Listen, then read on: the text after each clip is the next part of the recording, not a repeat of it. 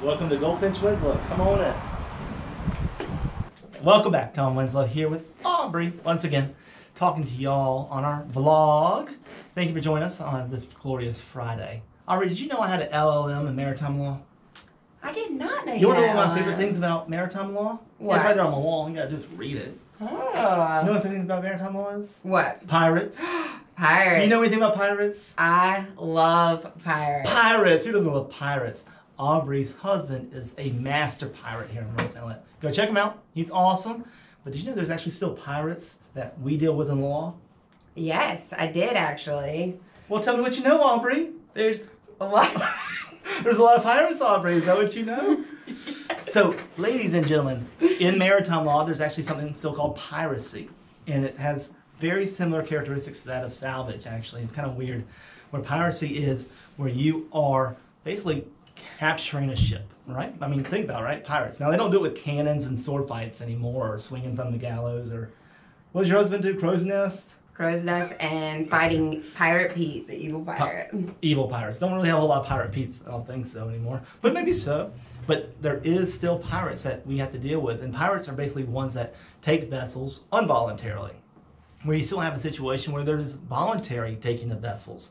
And that's basically a lot of times called salvage, where a vessel is having an issue, it's been left somewhere, and it needs to be rescued and brought into shore.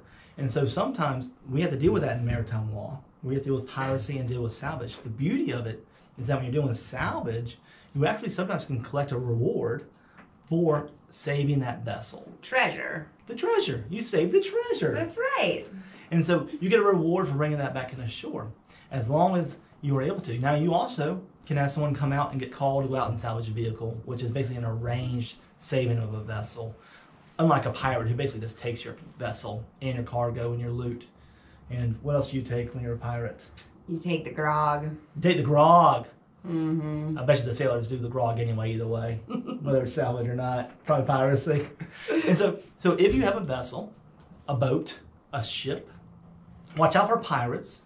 And hopefully you won't need a salvage, but salvage, if you're out there and you see a vessel in need, don't be afraid to help those people in need. Because honestly, you might be entitled under maritime law to some kind of reward. And so be aware as we go forward in the season, we'll call it the boating season. That's right. For any vessels maybe in need, and help those that have that need. And if, in case you do salvage, not pirate, if you need pirate, call our criminal law division. You can help out too, no piracy. That's right. But salvage, call us and we can maybe help you with that as well. Law of law is maritime law that we don't know about in normal litigation and normal law. So as you know, as I told you, we have an LLM in maritime law here in Myrtle Beach. Feel free to call us should you ever feel the need to ask a question that occurred on the water. Because the laws on the water are actually different than the laws on the land. And many people don't realize that. But it's a completely different section of law governed by our federal government and our federal courts.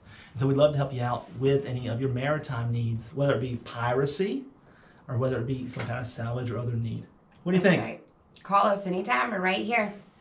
www.goldfinchwinslow.com 843-357-9301. Thank you. Goldfinch Winslow, the gold standard, serving the law by serving you.